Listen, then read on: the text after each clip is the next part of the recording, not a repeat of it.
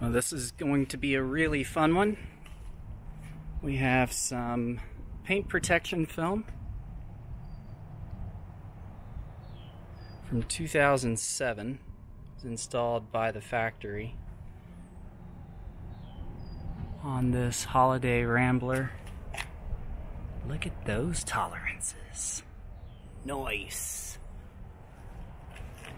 And ooh-wee, this is gonna be fun getting all of this stuff off.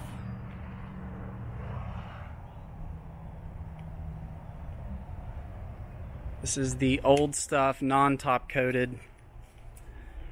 And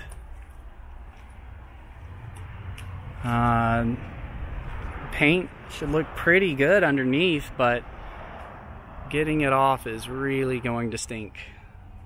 This is not going to be a fun process at all. Well, look here. Some pretty bad gouge.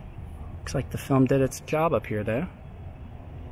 Same here. It's probably at the same time something was hit. Oh, this one punched through from the looks of it.